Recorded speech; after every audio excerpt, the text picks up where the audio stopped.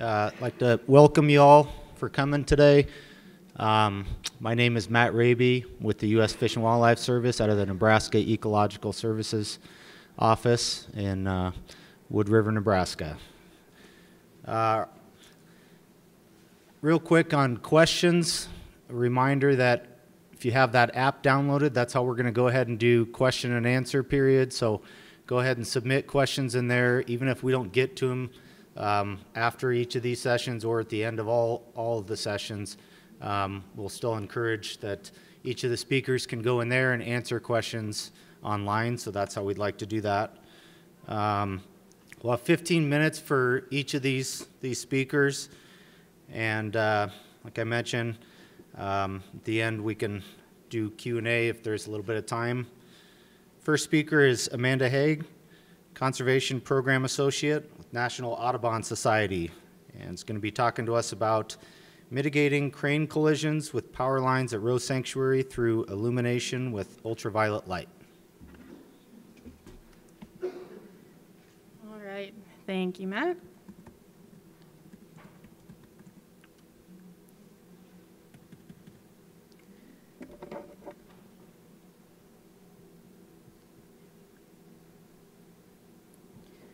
Okay, yeah, so as Matt mentioned, I'll be talking about a cool project that we worked on in collaboration with Crane Trust and EDM International during spring of 2021, where we were looking at a new way to mitigate crane collisions with power lines using ultraviolet light at Audubon's Rowe Sanctuary, right just near Gibbon, Nebraska. And before I dive into the study, I kind of want to talk about a little bit of the background of the issue. So bird collisions with human-made structures are a long-standing conservation issue around the world. Every year, as many as 1 billion birds die from collisions with buildings, especially ones with glass. Up to 500,000 birds collide with wind turbines.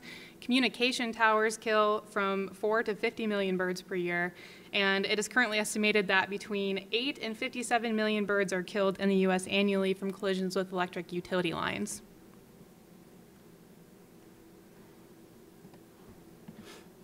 And this issue of collisions is nothing new. In 1876, Hughes published one of the first reports of avian collisions, stating that there were over 100 collisions of passerines with a telegraph wire. And this was in 3 miles of observations. And he concluded, since we cannot conveniently abolish the telegraph, we must be content with fewer birds. And in the 150 years since Hughes made his observation, telegraph wires have become obsolete, but other types of suspended wires, such as guy wires and power lines, have proliferated, and bird collisions have only continued and expanded. Power lines pose a risk to birds because they are built around the average height that birds fly. And this can be especially dangerous if these structures traverse particularly sensitive habitat or habitat that birds migrate or use as a stopover site. And some birds are more susceptible to collisions than others. And this includes large-bodied birds like waterfowl, cranes, and raptors.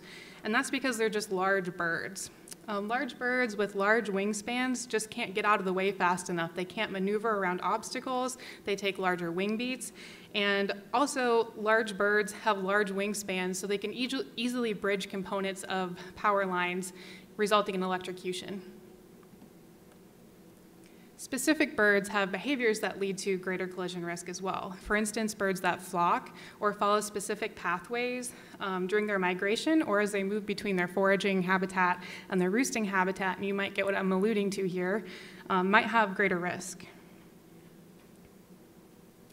Landscape characteristics, such as pathways that funnel birds through relatively narrow areas that have barriers, like rivers surrounded by trees, might place birds at higher risk if there are power lines intersecting them. So this is where we come in. Rowe Sanctuary, which is located just south of Gibbon, Nebraska, has 2 main barriers for large-bodied birds like cranes, geese, and raptors. And these are the power lines to the east and the west of our main headquarters. And thinking back to the previous picture, you can imagine that these power lines might create a collision risk to flocks of cranes as they move between their foraging habitat to their roosting habitat on the river every single day that they're in the Platte River Valley. And collisions can be pretty fatal for cranes. Some cranes are able to continue flying, but undoubtedly they're injured. Some may fall injured to the sandbar below and become prey for a predator like a coyote, and some cranes just die upon impact. And that just depends on where they hit. Many collisions happen with the shield wires, which are the top thinner wires on power lines. And these just are there to help protect the conductor wires against lightning strikes. Therefore, the impacts could be also worse if cranes hit the conductor wires, which are the thicker bottom wires of power lines, just because they're thicker and the impact could be worse.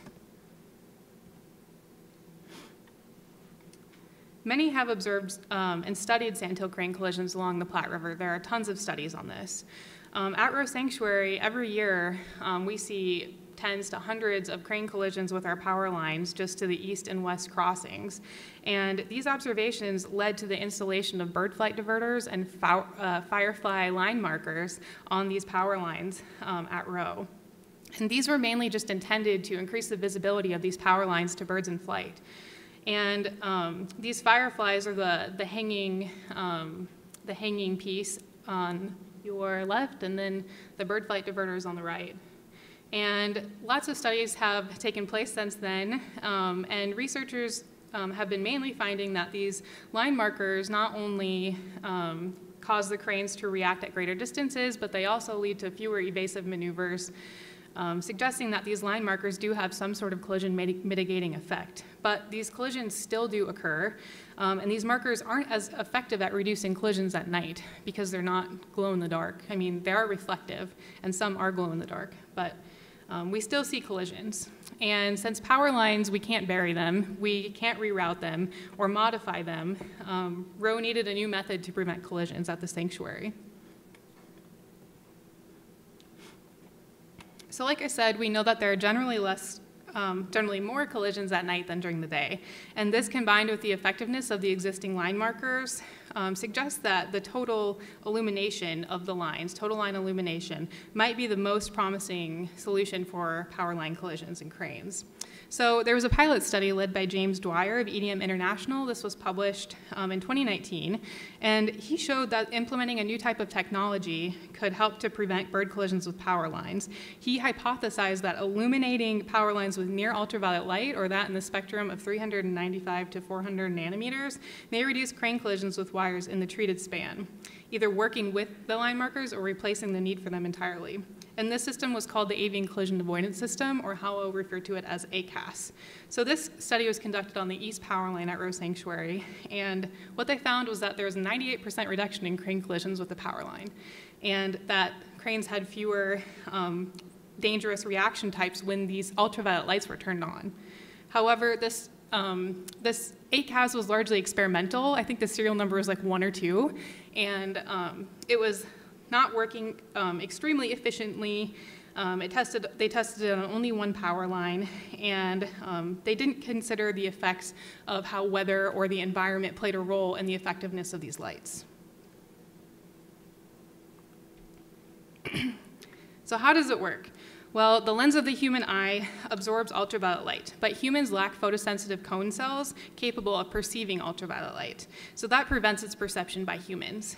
Birds, on the other hand, do have unique combinations of cone photoreceptor cell types not found in humans, and they have cone pigments with spectral sensitivity in the ultraviolet range.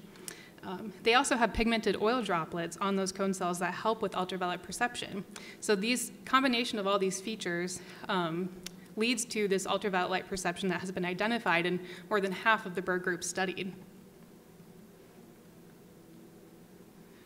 So in the early months of 2021, we coordinated with Dawson Public Power to install 2 of these ACAS units on the existing H-frame structures to the east and west of the sanctuary, prior to the arrival of most migrating birds. And here's a map of the location where these units were installed. On the east power line, we installed the ACAS unit on the north bank and illuminated it southward. And on the west side, we installed it on the south side and illuminated northward. And this is a little bit of the anatomy of the whole setup. So those ACAS systems, there are 2 light boxes that I'll show you in the next slide on the top of that H-frame structure. And these are powered by solar panels and battery boxes with photoreceptors on them, so they automatically turn on and off every single day. Each light box contained 3 LED UV lights with peak illumination in the range of 390 to 400 nanometers. And these were mounted on these cross-arm structures on both power lines. So they were intended to illuminate the entire 260-meter structure across the river span that we were observing.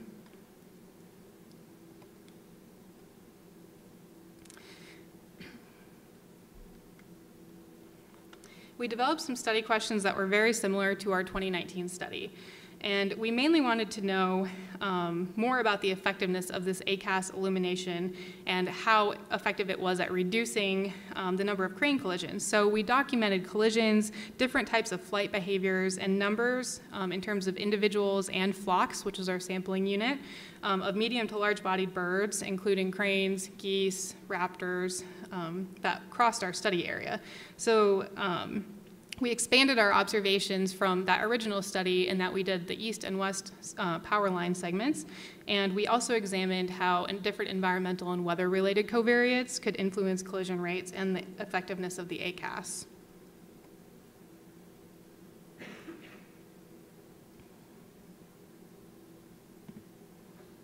We monitored both the east and west crossing every night from a blind from late February to early April, and this helped to bracket the period when most collisions are documented to occur at Rowe Sanctuary.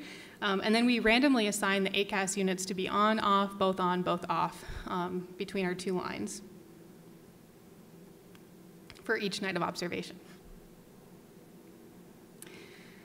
We used binoculars to observe from a blind during the day at the base of the H-frame structure, and then at night we used a thermal monocular to watch as cranes flew into our study area.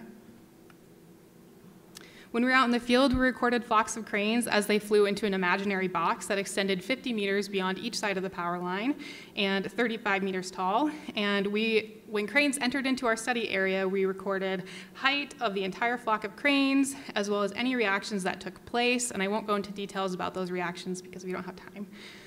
We recorded the number of cranes in each flock and where any reactions occurred within the flock or collisions as they crossed the power line. We also recorded environmental conditions on a per observation and a per night basis because we expected that rain, fog, and high wind speeds might lead to collisions and riskier behaviors. And this is just a cool picture of what we were looking at through those thermal monoculars, and in circle there you can see where collisions have taken place. We used a tiered model selection approach and also some bivariate tests to understand what influenced the number of cranes that flew into our study area or detection probability, what influenced the likelihood of colliding with power lines, and how did their reactions change with power line illumination. And we learned that the ACAS has a pretty significant effect. The first lesson that we learned is that most of the collisions occurred after dark. We recorded 6,643 flocks during the 40 days of our observations, and 98% of the collisions occurred after dark. 1 occurred before, 63 after, most were sandhill cranes. We found that in larger flocks there were more collisions. There were generally a mix of collision types, so some cranes, like I mentioned, fell to the sandbar, some continued to fly. And then we also found that more collisions occurred with the shield wires, or those thinner top wires of the power lines, and towards the middle of the flock. The second lesson that we learned is that a significantly higher proportion of collisions occurred when the ACAS or the lights were turned off. And our top model indicated that the focal ACAS, or the one we were directly observing being on, reduced collisions by 88% on our focal line, and reduced collisions by 39% on the other line, suggesting that there is some sort of neighboring effect on the other power line when that light is turned off, but the focal line is turned on. This was actually supported in another study that was published this year in the San Luis Valley of Colorado, when sandhill cranes avoided not only the illuminated span, but also multiple spans on each site, suggesting that neighboring effect. The third lesson we learned was that the ACAS influenced flight behavior. So when power lines were illuminated broadly, we found that there were fewer flocks within our study area. Cranes tended to fly higher, reacted sooner, and exhibited less risky reaction types, which is pretty similar to that previous study. And I won't go into great detail on this table, but basically we grouped our reaction types into low, moderate, and high-risk behavior categories. And so you can see that there were similar numbers of low-risk flight types when these ACAS systems were turned off, but there were more high-risk flight types when the ACAS was turned off than when it was on. And last, we learned that environmental variables matter. We did have pretty small sample sizes for times when it was raining, so we couldn't get quite as good of an understanding of the impacts of rain on the effectiveness. But one thing that we did find was that wind was one of our top covariates in our models. So we found that most collisions occurred at moderate wind speeds, around 10 to 16 kilometers per hour, which might be explained by our observation that cranes were better able to maneuver during low wind speeds, and cranes tended to fly higher during high wind speeds. Finally, we didn't observe any negative effects. So we didn't have any human residents complain about the ACAS's light. This is a picture of what it looks like during the daytime. And at night, on a clear night, it only is really apparent when you look directly at the ACAS, but we did observe that the entire area was kind of illuminated on a foggy night, creating this like eerie, that's what it looks like during the night. Creating some sort of like eerie appearance. And one more slide here. So finally, we found that sandhill cranes and other birds continued to forage and roost in these areas where these ACAS systems were. So we suggest that future applications of this ACAS would benefit from additional research to check for any potential negative effects. For example, collisions involving nocturnal foragers like Capromulgiform birds or bats, to determine if there's any negative effects. And also, future research should look into if there are any effects of fog or rain on the effectiveness of this system. And with that, I'd like to take questions and thank our project funding and support for this cool project. And if you're interested in this study, I put the citation below. It was published in May.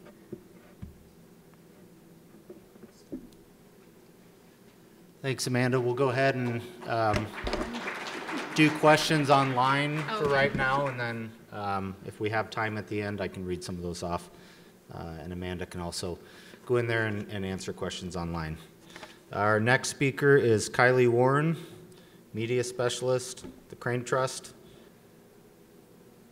And Kylee will be talking to us about cranes of blue water. Good morning, everyone, and thank you for joining the crane session. This is an hour-long presentation crammed into 15 minutes, so I'm just going to kick it right off. And what Cranes of Blue Water is a virtual story about the cranes that spend their spring staging on the westernmost edge of the Central Flyway in western Nebraska. It is a visual story about ancient birds, water, and recent history. It is a personal story and a natural story because blue water is where I spent a great deal of my childhood. As an adult, I was thrilled to see cranes when I returned to film a portion of my doctorate on the Platte Basin.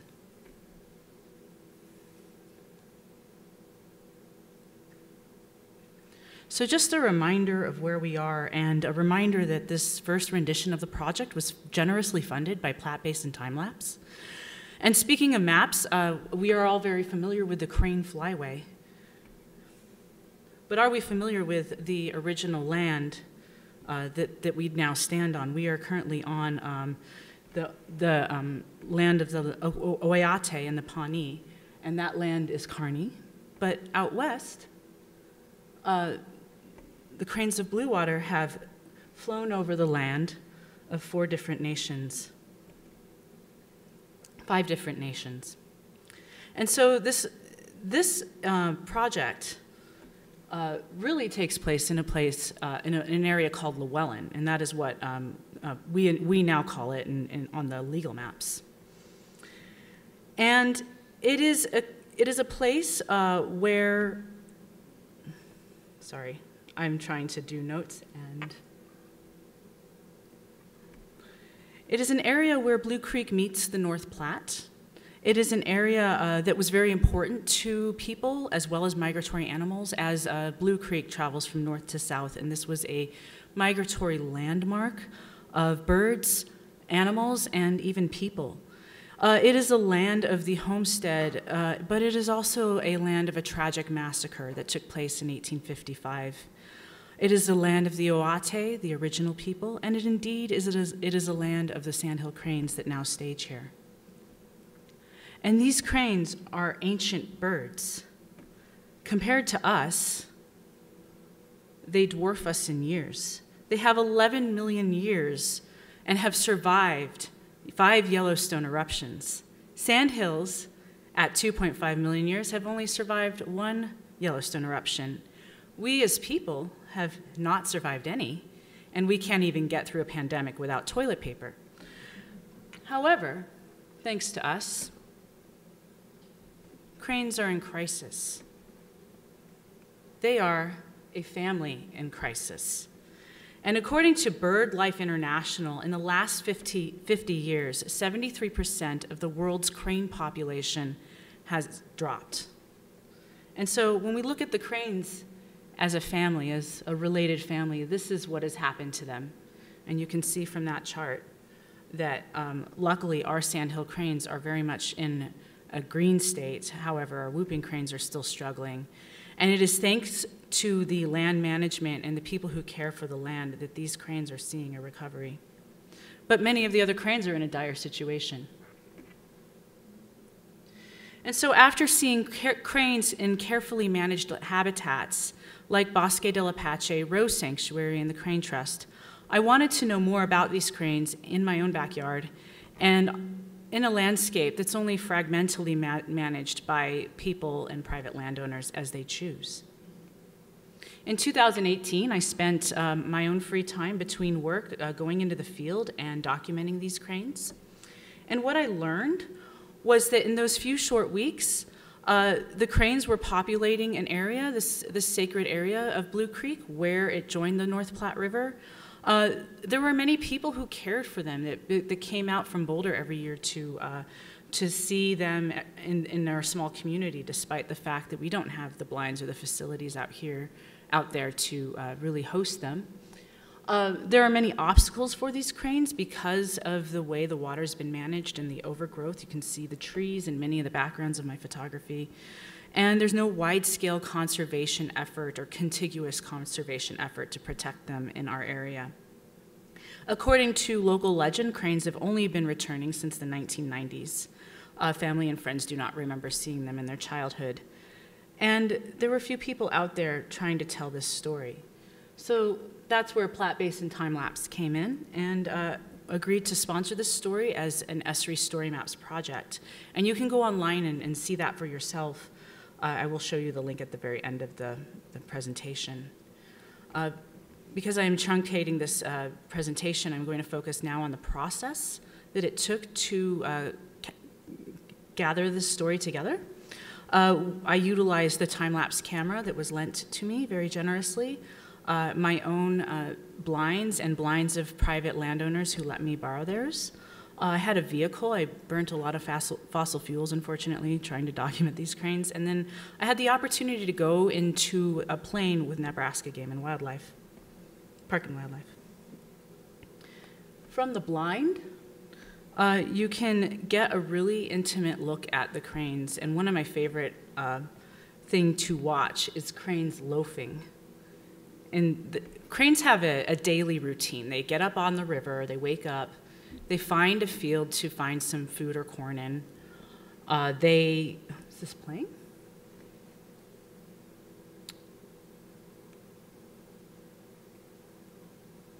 There we go.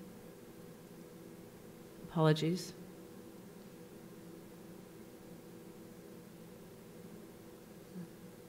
All right, well, if you want to see the video, I guess you're going to have to go to Esri Story Maps and watch it there. Apologies for that.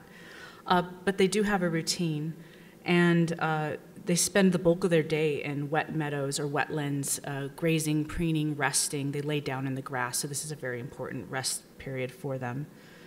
We'll see if this next video plays.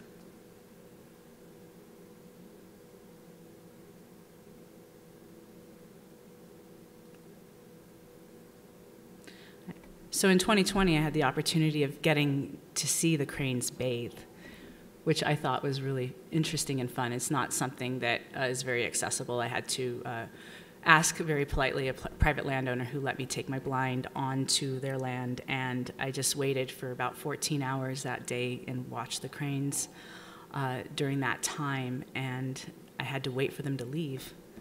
But in that time, I got to watch this beautiful moment. And so it is a very, it's kind of an unusual experience to see this with birds, and how many of us are going to let other people watch us bathe and preen and sleep. So we're very privileged, and that owns a lot of respect, I think. So there were also discoveries from the air. This is Cessna. We flew over and did a practice crane count of the area, and it was with Nebraska Game and Park. And what we discovered in 2019 was that it was a very unusual year, largely due to the amount of flooding and ice that we had. The ice buildup was blocking the rivers, and it was making it very hard for cranes to roost where they had roosted in years past. And we had cranes loafing in wet meadows, but we weren't really sure where they were going at night. And then when we got into the air, we saw this line of wetlands. They're actually playas.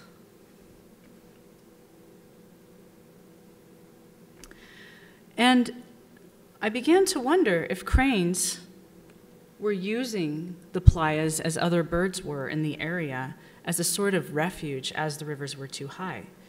So once on the ground again, I got into my vehicle and took a drive and found evidence of cranes by way of crane feathers and their prints. I was lucky enough to know another landowner who let me borrow her patio for an evening and a morning, and discovered that cranes were indeed roosting on the playas. And I won't play this whole video, it's about a minute long, but it was kind of stark to see that you go to the river, you wait for them, and there were few numbers, and then when you went up to the tables, there were so many cranes roosting and taking advantage of these temporary wetlands that had formed due to the abundance of water.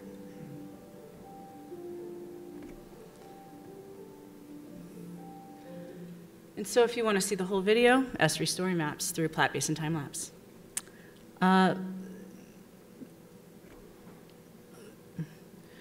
Obviously, the road routes I took me quite extensively across Garden County. In 2018, this was the route I drove in my free time. These areas reflect different activities. The blue is just where you have wetlands. The little beds are where cranes were roosting. The party balloons are loafing, and the spoon and fork is where they were having their meals, grazing in the fields. And this is 2019. You can see here on the bottom, this is what we call the table. This is where the abundance of playas was sitting, and this is where cranes were spending more time than they had in previous years. And this is a comparative of all the maps merged together from 2018 to 2022. And you can see this on Esri Story Maps. So we discovered some unique things during this migration. This was a leucistic crane that appeared. She was a great indicator of how long the cranes were staying in the area. She stayed for roughly 6 weeks. And by being so conspicuous, we could watch her and kind of gauge a rough timeline of when cranes, maybe individual birds, might be staying there. More surprisingly, we had a Eurasian crane show up. This was a very important indicator to tell us that many of these cranes are probably going over to Siberia.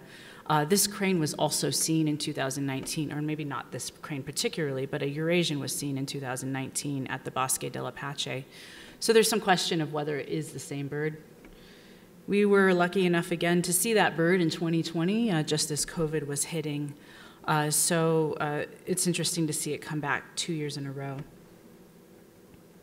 And I am continuing this project alongside my work at Crane Trust. This was an image we took in 2022. This image was taken at the very last day of April. So our sandhills out in western Nebraska are staying much longer than the cranes in this area. Much longer into the calendar year, but probably a similar window of time in the sense that they're staying for roughly 6 to 8 weeks. Overgrowth is a huge challenge for these birds. Despite the fact that there is overgrowth, they're trying to take advantage of the land and loaf and make use of the land where they can, but they struggle flying through habitats that aren't really made for them. And they are also using Lake McConaughey in the fall when the waters are low as a temporary stopover on their south migration. This photo was taken in 2020, and they've been reported there ongoing since then. Many of the challenges we face in the area include overgrowth, little to no contiguous plant management or habitat management. Whether being careful or not, people are disturbing them. And the agriculture is the primary economy there. However, that is kind of a mixed blessing for the birds, as many know. And I think we can learn a lot from the Central Platte as I progress this story. One thing we can do in the local community is promote easements. We can set up blinds and viewing areas with signs and educational markings. We can educate the community about these birds and other wildlife around them, and we can bring people together in a way to improve the community in a way that's inclusive. And I include original landowners in that, so that would be good conversations to have for the land and the importance of its future.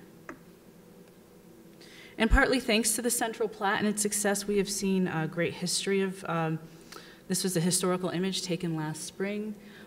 These birds, the whooping cranes, have been succeeding in the area. They gathered in the largest numbers ever documented about this time last year. And so maybe if we bring that success to the blue water area, we can succeed not just for cranes, but for all the other species. So I do think it's important for our communities to think big, despite how small they are. And of course, there are so many other species that share this land with the cranes out in blue water, to include our plants, our red-winged blackbirds, our bald eagles, our trumpeter swans, and so many more. And so I hope to continue building this project, and I look to the wisdom and guidance of everyone here, and I look forward to hearing everything that you all have to say.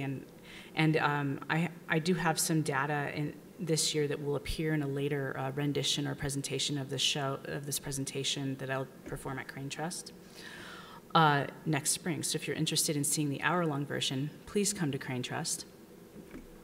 And if you want to learn more about the story, you can go ahead and click that QR code. And I want to thank you for your time and for your patience. Thanks.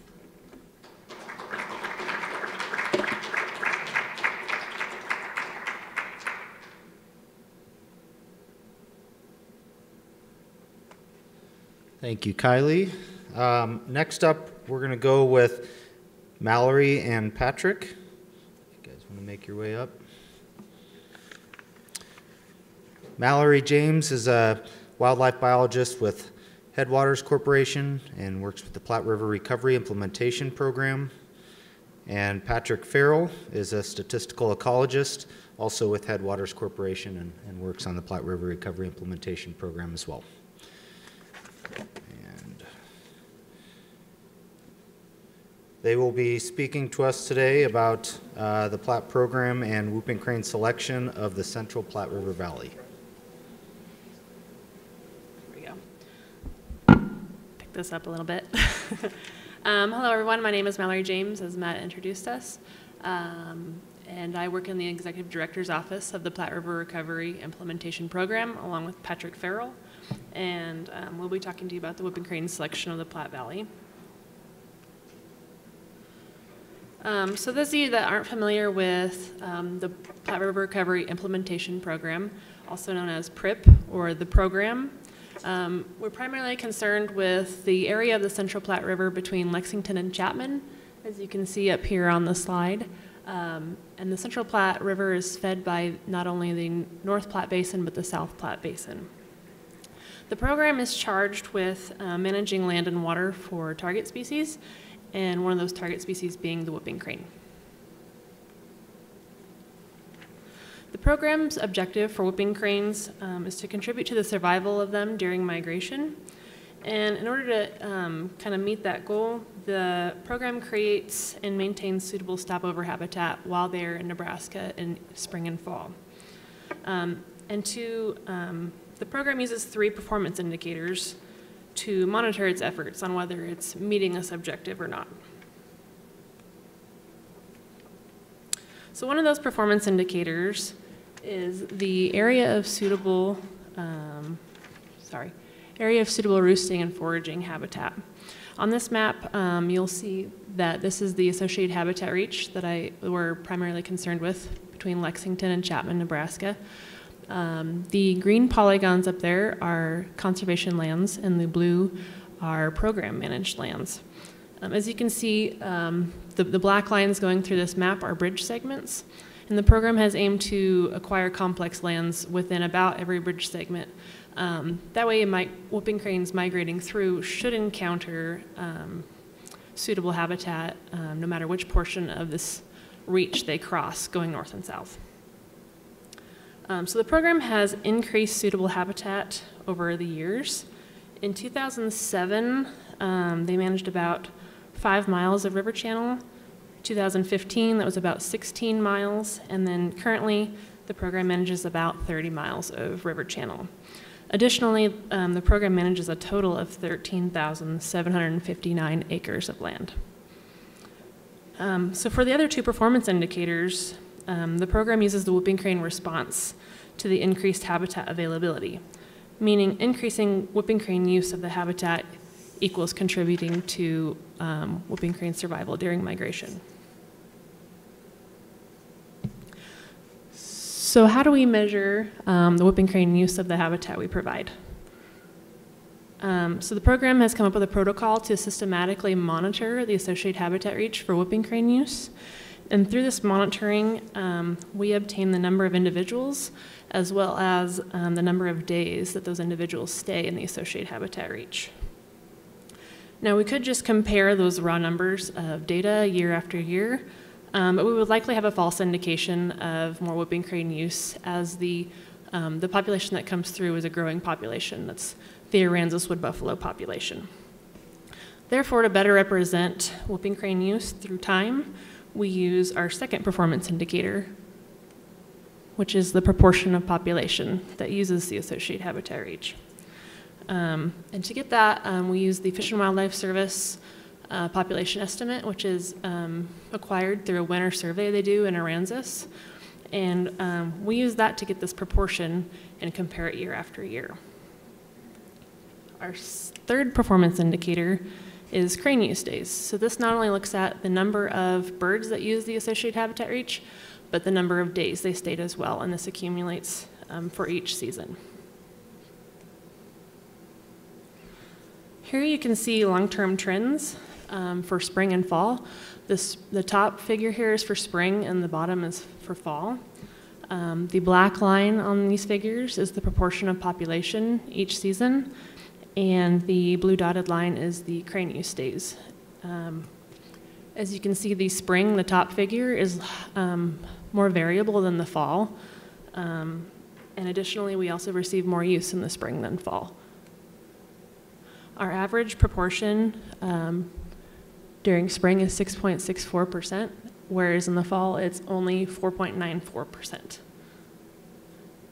As well as crane use days, their spring average is 102.3 days, whereas fall is 85.7 crane use days. When linear regression is ran for these data, there is no significant long-term trend increasing or decreasing, meaning that the increase in habitat is not reflected in the amount of whooping crane use that we receive. Data from systematic monitoring and telemetry is also used to inform management activities on program lands. Based on the program's habitat selection analysis, the program informally accepted unobstructed channel widths of at least 650 feet, and as well as unforested corridors of 1,100 feet as highly favorable riverine roosting habitat for whooping cranes. And the program's lands are managed to meet these standards. The program has a good grasp on what whooping cranes select for while they're here in the associated habitat reach, but there's still uncertainty that remains on what factors influence whooping cranes' initial decision to stop or fly over the associated habitat reach. And so the program has laid out how it plans to try and answer that question, and Patrick can discuss that for you guys in further detail.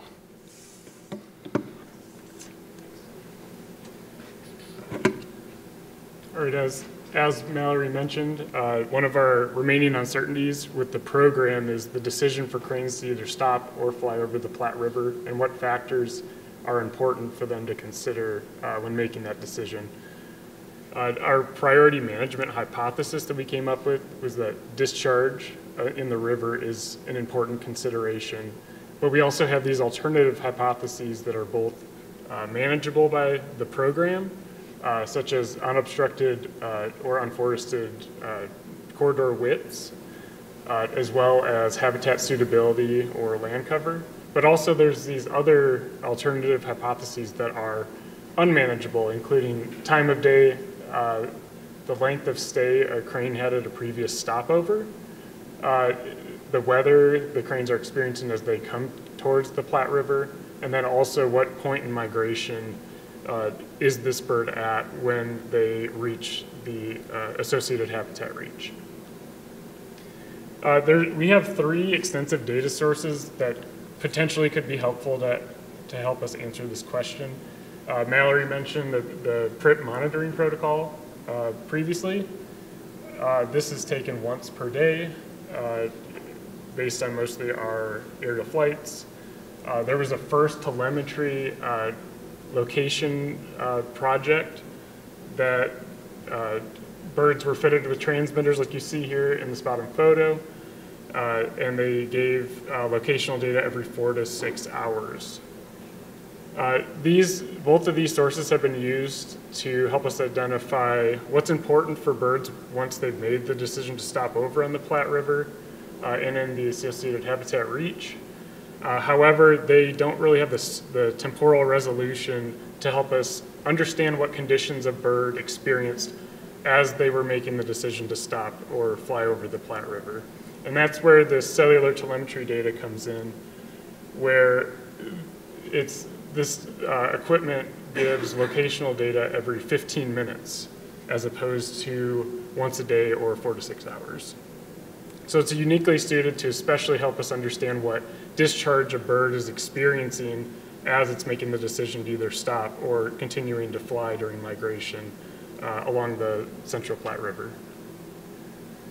Here's an example with this cellular telemetry data. First, we need to understand or determine stopovers and flyovers. So first, we need to identify individual migration events of these marked birds. So here's 2. We have one in red and one in green. And then we actually used the information collected with each location kind of ping that includes directionality, elevation, and also speed that helps us determine flight, if a bird's in flight or on the ground.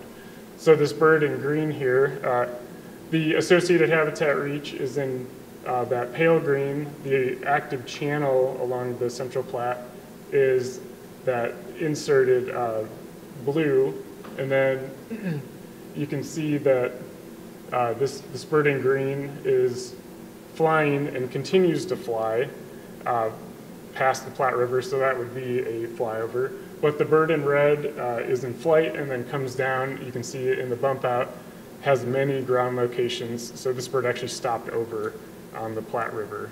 So this data helped us determine, stopovers and flyovers, and then also what information that we need to help us get at our priority hypothesis. Again, our priority hypothesis was discharge. So what we used was instantaneous river channel discharge at the first location within the associated habitat reach. In this model is in green.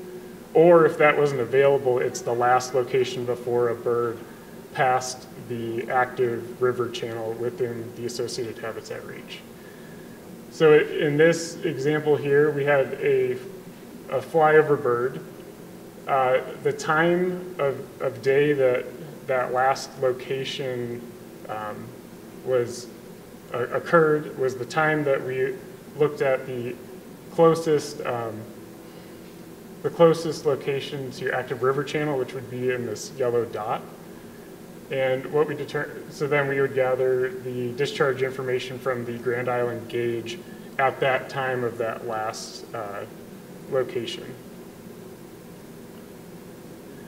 We used a similar process to look at unobstructed channel widths, which have been found to be important for birds while they've already made the decision to stop over, but look at it at a different scale. So what we have done is to look up and down the river channel.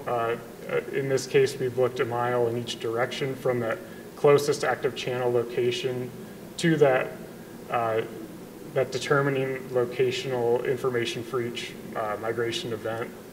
And what we've looked at are averages and the variability of maximum unobstructed channel width, and also this main channel total unobstructed width, which are in ways proxies, but are important for, have been found to be important for birds.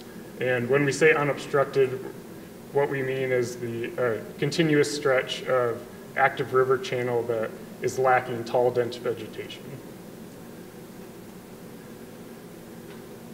So when we looked at a full suite to that as of fall of 2020 of this information for this region, what we found is when we looked at stopovers and flyovers, we had this very unbalanced data set, which we are not surprised, as this is very similar to the PRIP monitoring protocol percentages that we've seen. But what that means from a modeling perspective is that we needed to use a deviation of our logistic regression type model to account for that imbalance. Running a preliminary analysis looking at channel width, time of day, and discharge with information from 2017 to 2020, we found a very significant signal of time of day. So every bird that stopped that you see here on this map in the red dots stopped within the last couple hours of daylight. And we were unable to determine basically the effect size or the importance of flow or channel widths because that signal was so strong for time of day. What we will do, given these preliminary findings, is to keep gathering variables that will help us get at those hypotheses and that help us explain stopover decision making. With a full analysis, it'll help us understand the importance of ground conditions, especially those that are manageable for the Platte River program. And then ultimately, this will help us to inform land and water management decisions and contribute in ways that the PRIP monitoring protocol maybe cannot, but these will complement each other to ultimately help us with the program. And that is it for our piece of the crane breakout session. Thank you.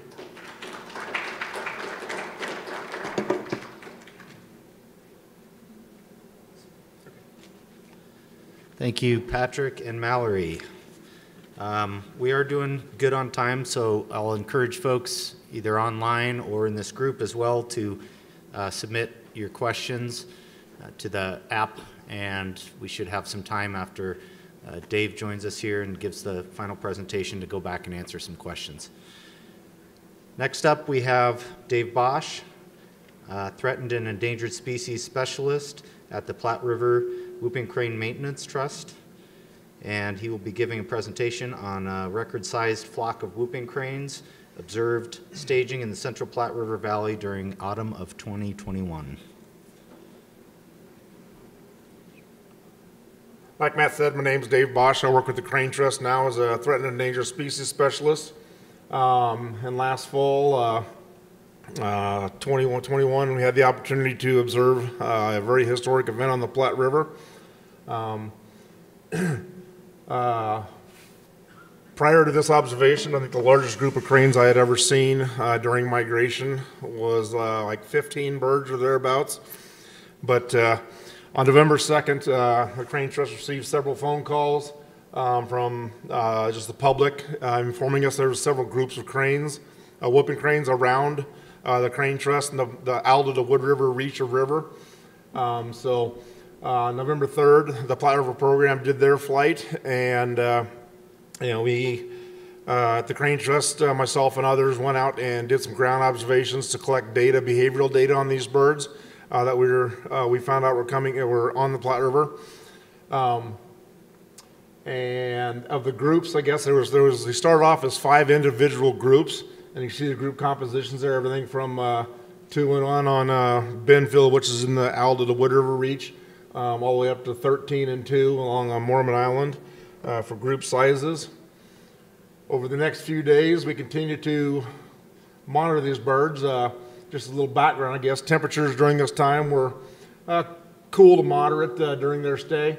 Winds were light out of the south when the birds moved in. Platte River flows are about that 2,000 CFS, so nice wide open channels there. And the northern Great Plains, probably one of the factors that has much influence on anything was the North and South Dakota were experiencing moderate drought, which I'll get into here in a little bit more. November 4th and November 5th, out with a friend of mine collecting data, Colleen Childers, who shot most of these photos for us that I'm showing today.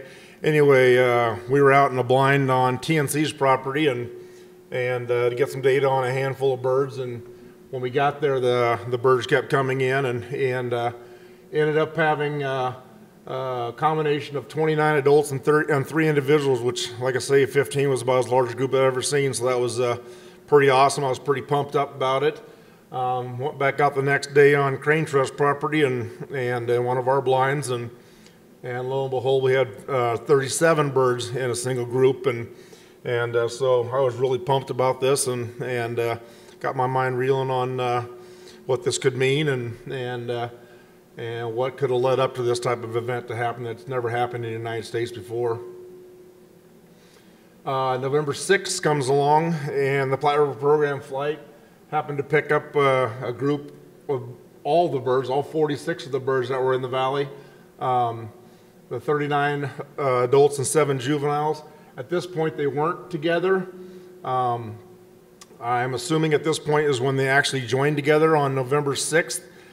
We didn't actually observe them in the field that day other than in this photo. But on November 7th, the Platte River program flight did catch them in the cornfield, once again acting as a single flock of birds, all 46 of them. And like I said, this has never been documented during migration in the United States ever. It's happened up in Saskatchewan and down at Aransas, but never during migration in the United States. So pretty historic event that was going on. Once again, they were observed on the Platte River the same day as a single flock of birds. So they went from the one cornfield. I'll show you the locations, the distribution locations here shortly, but from the cornfield to the river, and again acting as a single flock of birds.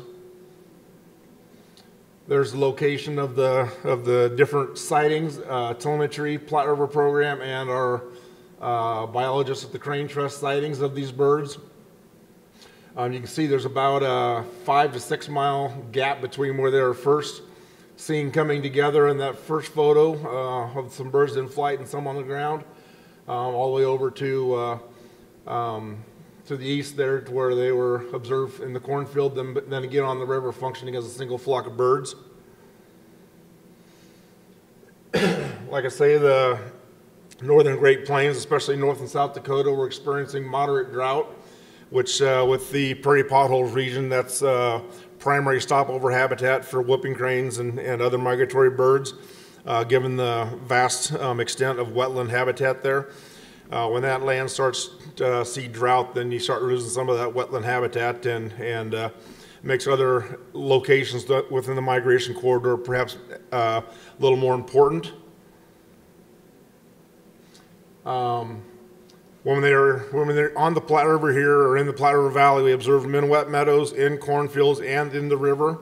And we collected behavioral data on them in all land cover classes we could get our eyes on them in.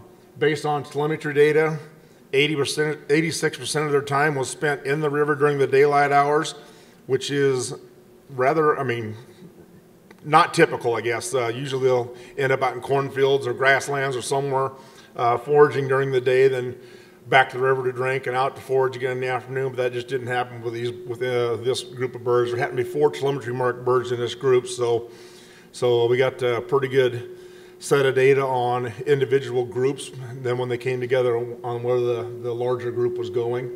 No matter, regardless of what land cover class they were in, they largely foraged and loafed, so they seemed to be very comfortable, very relaxed while they're in the Platte River Valley. 70%, about 5 days into their stay here, winds switched from a southerly to northerly direction, and about 70% of the birds left. Excuse me, and then the last 30% migrated about 3 or 4 days prior. Like I said, they spent most of their time in the river, even though it dropped from around a little over 2,000 CFS down to below 500 CFS. Their behavior didn't change. They didn't stop using the river. They continued to use the river as they did when the flows were higher. We'll look at some of the wind and temperature data. Like I say, they showed up here on November, whoop, that was a backwards button, not the arrow button, there we go. On November 2nd and 3rd when they showed up. When the wind switched from a southerly direction to a northerly direction, 70% of them took off. And then again, the remainder of them took off when the winds were slightly higher out of a west-northwesterly direction. And that happened to coincide with when the temperatures dropped to freezing that night or the next morning. So anyway, they had some idea that something was going on because they all took off during that time. The remainder of them did. Again, Platte River flows started off a little over 2,000 CFS when they arrived. They had a flow shutdown due to a planned maintenance effort on the hydropower system. So that's why the flows dropped so quickly over the next couple days.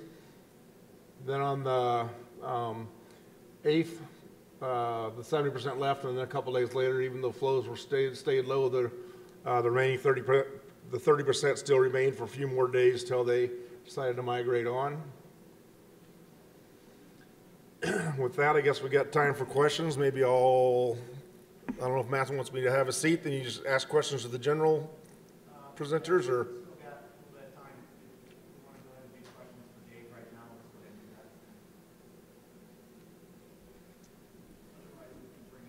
Yes, sir, Jim. Yeah. It is submitted to Waterbirds for publication. We haven't got the reviews back yet, so that was just submitted here about a month ago. So we plan on it coming out, but it has not came out yet. Yes.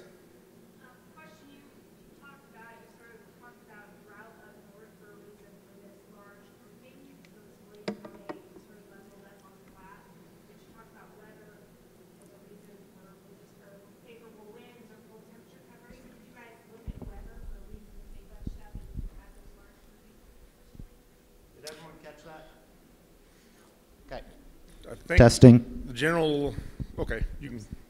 So I asked about looking at weather as a factor for why those birds sort of bunched up in the first place. He talks about that being favorable for leaving, but drought being the reason perhaps they didn't have water up north. So I just wondered if you guys look at weather for why they grouped up in the first place. Not necessarily, not specifically that, no. Another important, another point to this was the birds actually started off about 100 to 125 miles north of the Platte River. Then they made their short migration into a south wind. Even though they were migrating south, they did migrate into a soft or light south wind, and then they stopped and stayed again. I did not look at weather patterns leading up as they moved through Dakotas and that kind of stuff at all, though. No, I didn't look into any of that, no. This is more just a historical note, a publication, than it was a in-depth research paper, I guess, per se. Any other questions for Dave? Okay. We've got about 25 minutes or so before the lunch break. If the rest of the folks want to come up and we can ask questions for anyone else here within this group. I do have one online here that I'll read. This one's for Mallory and Patrick. What do you define as associated habitat reach? Why did you use that scale?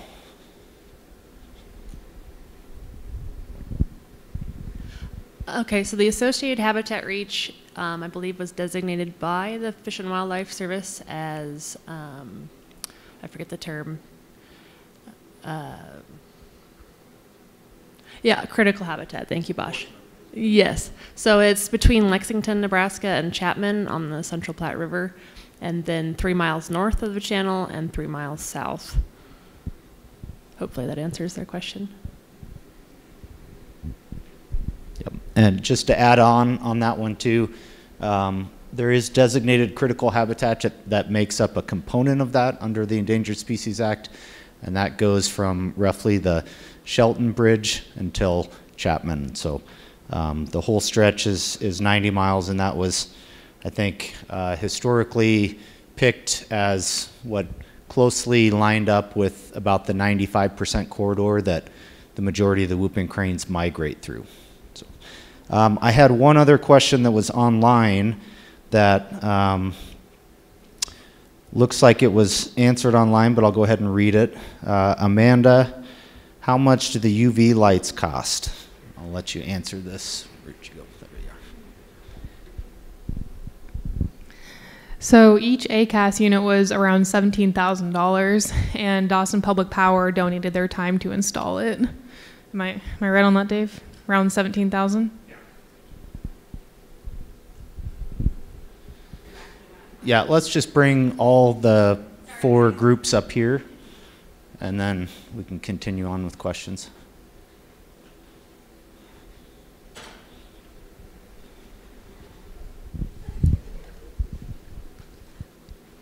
I have 2 questions. My first question is kind of a follow-up to that last one about the ACAS system. I guess you had mentioned that humans don't see ultraviolet light, and I know it was near ultraviolet light, and I was surprised to see the lights in those pictures. So is that, I guess, why could I see the lights?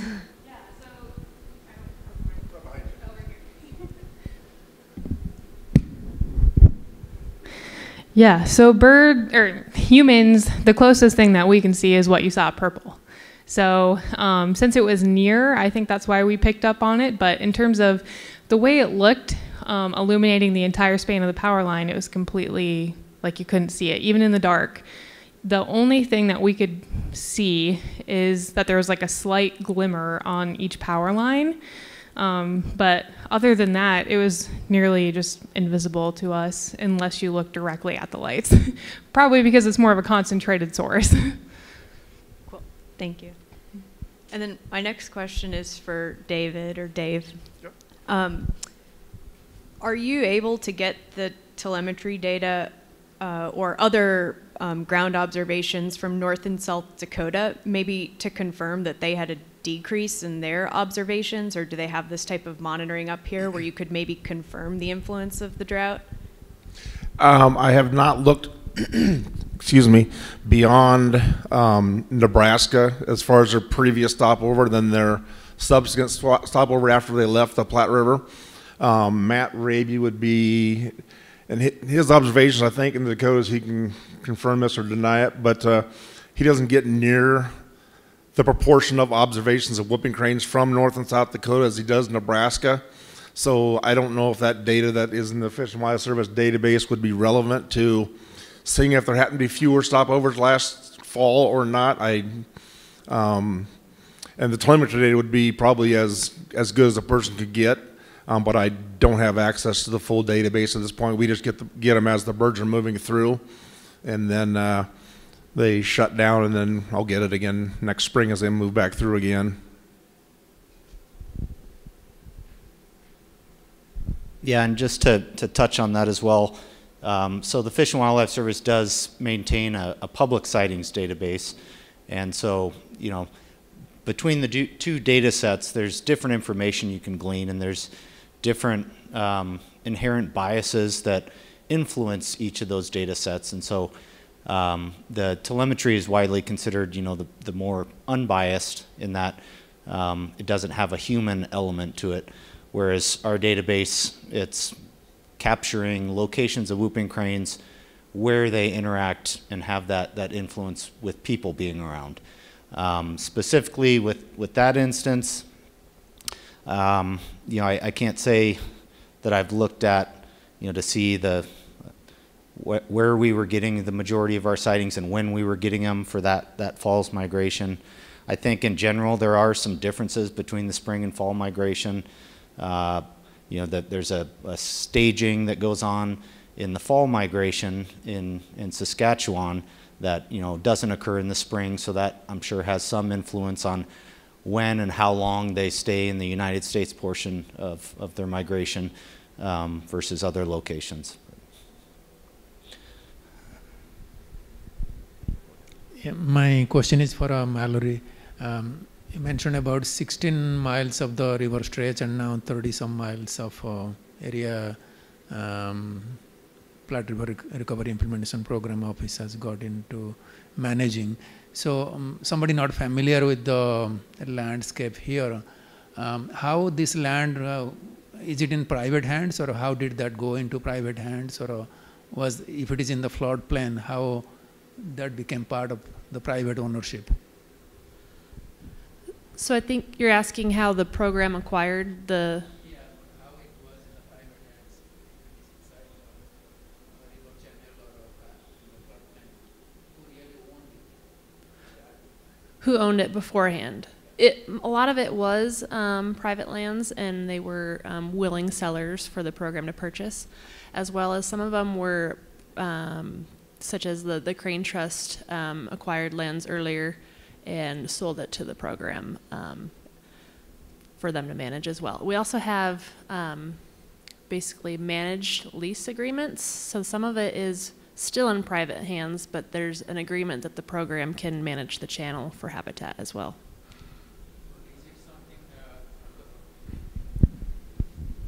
Is it something from the beginning years of the Homestead Act, or how this came to the private ownership, or gradually expanded, these areas which you are managing now? Oh, well, most of it was, all of it was pretty much private land ownership during the homesteading time. Okay. And it's become acquired for conservation lands with the listing of the whooping crane as an endangered species, and the area being deemed critical habitat. Okay. So during the during the homestead, there was no exception that you can get land anywhere, not whether it is part of the river channel or it doesn't matter, or there was no rule at that time? I think so, if I'm understanding your question right.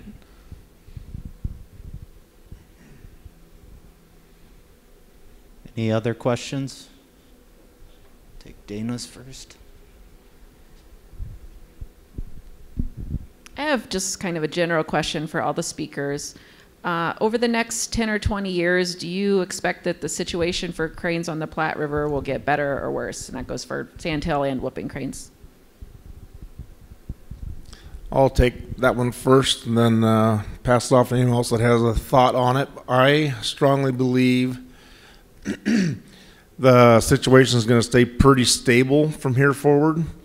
I think land acquisition by some of these conservation organizations and the expansion of the program, unless the program decides to expand beyond their current in-holdings, it'll be pretty stable. And the river channel will be managed either through flows or through disking. So one way or another, the existing conservation grounds will be what they are. The non-conservation grounds could continue to shrink. The channels could continue to shrink because of woody encroachment, but as far as the amount of what I consider good habitat out there for both sandhills and whooping cranes, I think will stay pretty steady. Anybody else have a thought on that? Yes. I'd mostly agree with Dave, but I'd say it comes down to a people decision where, let's say, the ability of the program to, especially the program, but other, in concert with other conservation groups, to kind of maintain what is there, and especially in ownership and management. If that stays stable, I would definitely agree that habitat suitability, let's say, and availability will be similar for birds. Some of that, though, comes down to those decisions, let's say, in 20 years from a program perspective of, what does the decision-making body want to do? And some of that is inflexible because of the way the program is written, but some of that comes down to how much involvement and how big of a footprint is the program going to have in 2040, 2050. So I would say, again, at current state, it'll likely be status quo, but it depends on those decisions that are made in 10, 20 years, if it stays that way. I agree with Patrick. I think also what we do at a community level, particularly in areas where there aren't any programming, maybe we'll see an improvement in where the conservation track goes for sandhill and whooping cranes. I think there's opportunity for that out west, and I think it's as much of a people decision as it is a community decision. I'm going to echo that I agree with everybody, but I'm just like a humble land manager in this situation.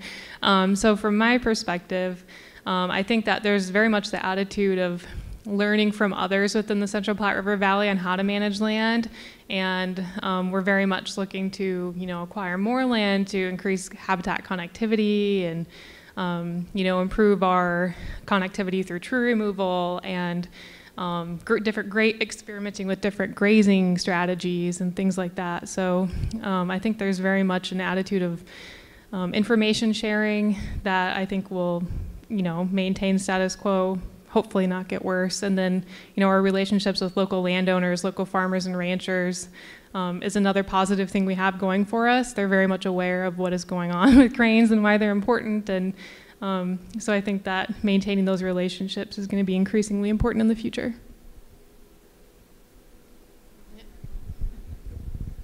I know this is the Platte River conference, but the Platte River is just a sliver of what they use for a small period of time.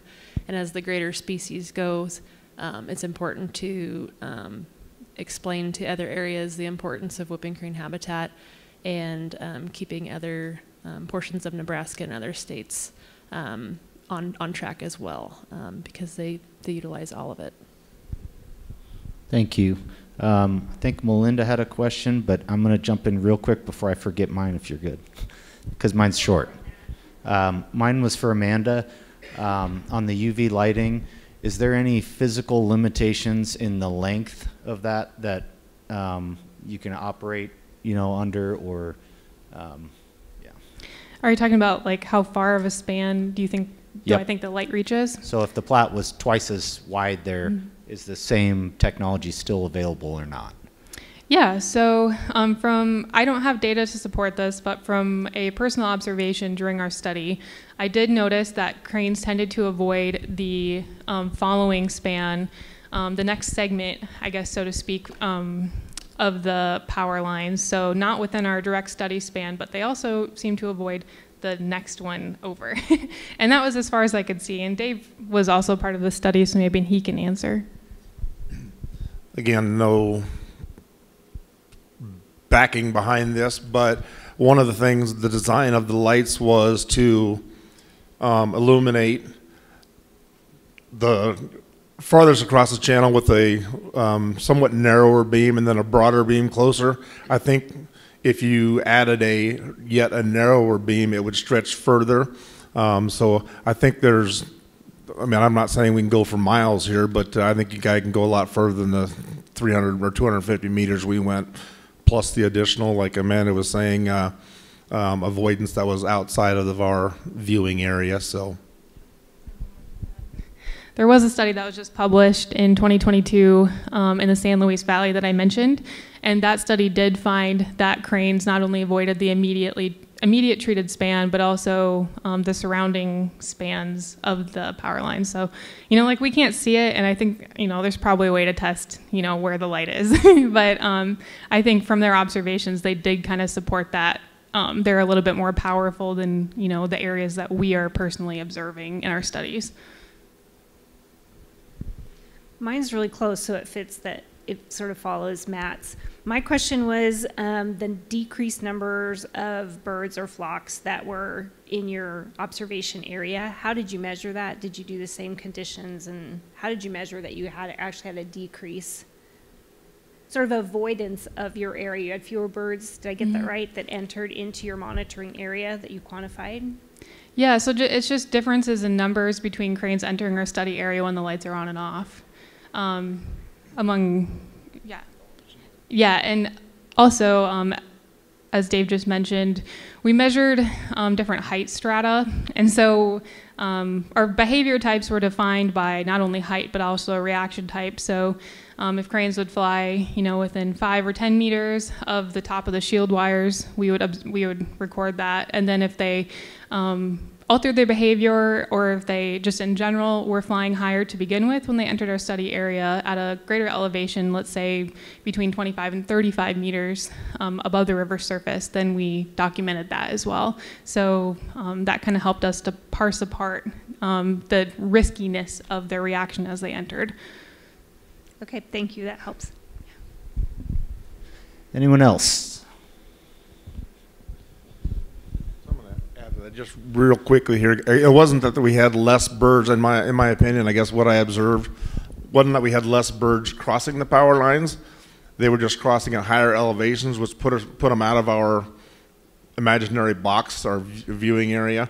Or we had some reverses, just different behaviors that put less birds in that 35-meter tall monitoring zone. Go ahead. Yeah, actually, I have a question. I'll give it back in a second. You guys had mentioned the modeling aspect of that research study. Could you elaborate a little bit on your response variable or variables for that, as well as some of those inputs? We can both take a whack at it, but so basically we use negative binomial models to kind of understand how our outcome, which was number of collisions and observations within our study area, was affected by a bunch of different covariates, as I mentioned, a bunch of different weather variables. In terms of the observations in our study area, we used river discharge, time, and date, and max or peak abundance of cranes, and just trying to think back. Yeah, lots of just things that would affect cranes coming within our study area to begin with, because we knew that that would impact the number of collisions in general and the number of observations. And then in terms of the number of collisions, we did a tiered modeling approach where in the second stage, I guess, after the number of observations, we looked at weather, so percentage of moon, presence of moon, fog and rain, presence of rain, a bunch of different things. As I mentioned, wind was the only significant variable that was included in one of our top models. Rain was too, but it wasn't significant. And then in our third stage, we included the ACAS being on or off. And then we used a bunch of different bivariate tests, chi-squared, things like that, to understand differences in reaction types with our different treatments, which would be ACAS on or off. Do you want to add anything else to that? Okay.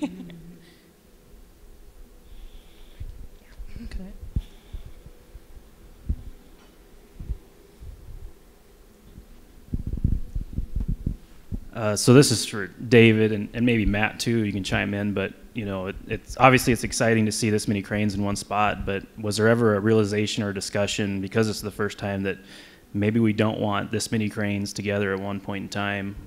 You know, this could potentially be 7-8% of the population as we know it. So I don't know if that was ever a conversation that came up, or maybe going forward, maybe those are conversations that, is this something that we're good with, or are there concerns that maybe should be addressed or considered? You want me to take it, or you want to start? I'll let you go ahead and start, and I'll chime in if I got anything else to add at the end. Okay.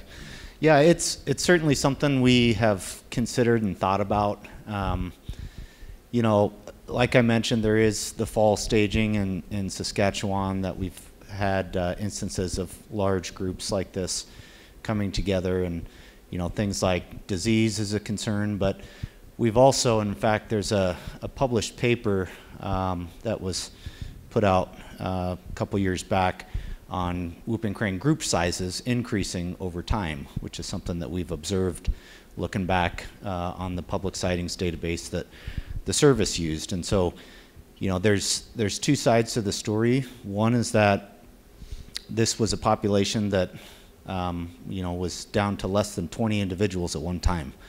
And so, you know, part of that comes with changes in behavior. We think that, you know, there was probably a time where it was not best for all 20 birds to be together and migrating together and in close proximity. But as the population has grown, we've seen that there's changes that are occurring, and we're seeing these instances of larger groups being more frequent. And one of the things that can come with that is there's also the beneficial side of it that you can look at, which is, you know, from a behavioral aspect, flocking together is something that birds use to have more eyes to be able to detect predators. And so, and also, you know, social aspects of those interactions and pair bonding and things like that. And so it's something that we do continue to think about, because, you know, we're still sitting at, you know, roughly around 550 birds in the Aransas wood buffalo population, and that's still a small number